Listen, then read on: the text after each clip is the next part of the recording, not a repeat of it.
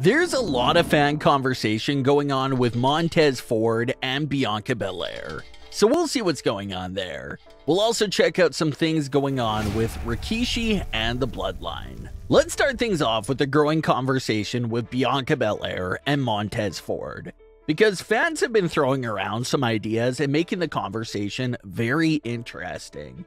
So in order to get this conversation going, we have to revisit the June 2nd edition of Friday Night SmackDown.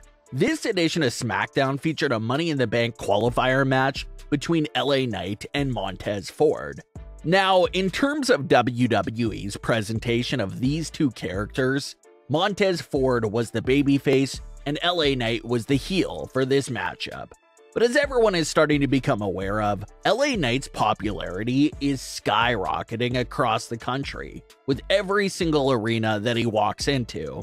The fans are just really gravitating towards LA Knight. He's continuing to get massive ovations everywhere he goes. However, he's still technically a heel in WWE's eyes. So LA Knight naturally gets paired up in matches with actual babyfaces.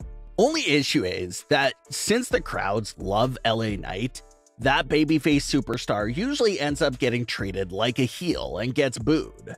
And that's exactly what happened here during this match between LA Knight and Montez Ford. Despite being the unquestionable babyface, Montez Ford was booed out of the building by the SmackDown crowd that was completely behind LA Knight. And to make matters worse and make it sting even more, LA Knight cheated to win the Money in the Bank qualifier by pulling on the tights and holding the ropes. And he still got cheered after the win. So despite literally cheating and not playing by the rules, LA Knight still gets a big reception and positive reaction from the crowd. And on the flip side, doing everything by the book and playing by the rules, Montez Ford gets booed out of the building and treated like the real villain. And just a few weeks ago, there was that big report about how a heel turn could be on the way for Bianca Belair, Montez Ford, and Angelo Dawkins. So taking that report into consideration, and to see how Montez Ford was treated by the June 2nd SmackDown crowd, the fans were discussing the possibility of how this moment here from June 2nd could maybe come up again down the line if Montez does in fact turn heel. If Montez does turn heel later on this year, that could be a date that he remembers and could eventually throw in everyone's face. It may be a bit cliche, but it would work in this match and moment here with the starting point for Montez Ford's heel era. However, it's not like Montez Ford gets booed by every crowd. It was just the LA Knight effect. If you go up against LA Knight right now, considering how over he is, you will get booed. That's just a fact right now. But if it does become a more regular, reoccurring thing that Montez and Angelo are getting booed by more and more crowds, that would really make perfect sense for WWE to capitalize off that with the heel turn for the Street Profits. Same thing goes for Bianca Belair. Bianca was listed in that same report for possibly going through a heel turn later in 2023. But when we talked about that report several weeks ago, the circumstances were much different. Bianca Belair was still champion, and we were discussing how her rumored heel turn could come due to how she's been corrupted and became mad with power, due to letting her long title reign get too much to her head. But now that her title is gone and is no longer around her waist after 420 days, maybe that's what pushes Bianca closer to that breaking point as well. Bianca did everything by the books, tried pleasing the fans, and it all ended with her losing her title. Bianca could possibly even look at Asuka as an example for more motivation to turn heel. Asuka wasn't really going anywhere as a laid-back babyface, but the second she turned heel, gets edgier, and starts cheating in matches, Asuka ends up winning the Raw Women's title. So maybe that's something that Bianca Belair can sit back and pay close attention to, and possibly think to herself that if she starts pulling off those types of stunts, maybe she gets her title back. And maybe that could be the role too. Bianca wouldn't care what the fans think. She would just do whatever it takes to get her title back in her possession. So it leads her down the path of turning heel and using all these cheating tactics to help her reach that goal. She probably figures that if it worked for Asuka, it could work for her too. So it's definitely an interesting conversation that's picking up momentum because you had that initial report that said the heel turns were coming for Bianca Belair and the Street Profits in late 2023. And now we could see something that is starting to develop that could potentially take them down that heel route.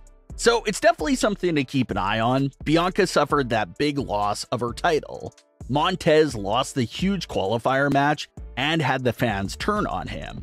So will this all be little things that send them down the heel path later this year? That's what we'll have to keep an eye on. The Roman Reigns and Bloodline story has been by far WWE's hottest storyline over the last few years, and continues to be one of the hottest storylines in current day. A lot of fans were critical of the storyline, especially in the weeks that immediately followed WrestleMania 39. Roman wasn't around that much, things were getting a bit repetitive between Kevin, Sami, and the Usos, and some fans were still upset that Cody Rhodes didn't win the title at WrestleMania. But once Roman came back and now we're starting to see the split in the bloodline, those negative fans are starting to come back around and enjoying the story again. But there are some fans that were discussing how the story could have unfolded if Roman did lose his titles at WrestleMania. So the community is a bit split on that conversation, but having this bloodline tension take place with Roman still being the champion appears to be the right move. Some even compare this situation with Roman Reigns to Game of Thrones' Mad King character. The Mad King went more and more insane because of the high position he was in and had all the power he had, and how it continued to just eat him up until he had no self-awareness or control at all.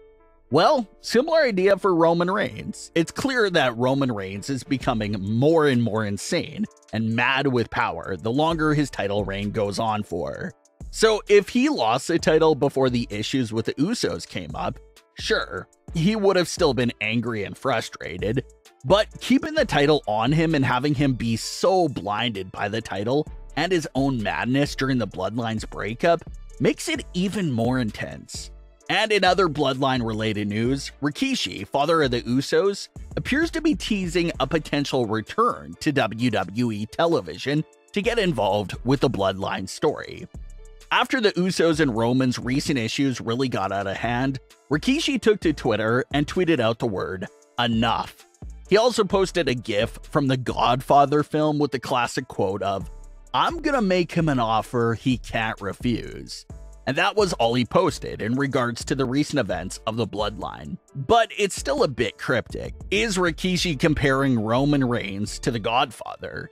Is Rikishi implying that he'll be the one to try squash the Bloodline's tension with each other? It's definitely cryptic and unclear, but the fans have really been diving into his tweets, wondering if he will play a role in this story at some point. The Bloodline was supposed to have a family reunion back at Raw 30, but that segment was changed into the Tribal Court segment. So maybe they'll revisit that idea down the line and have some of the Bloodline's family members return for a little visit. But what are your thoughts on today's stories? Leave your comments below. Don't forget to subscribe with all notifications on and leave a like if you enjoyed. Thanks for watching, guys.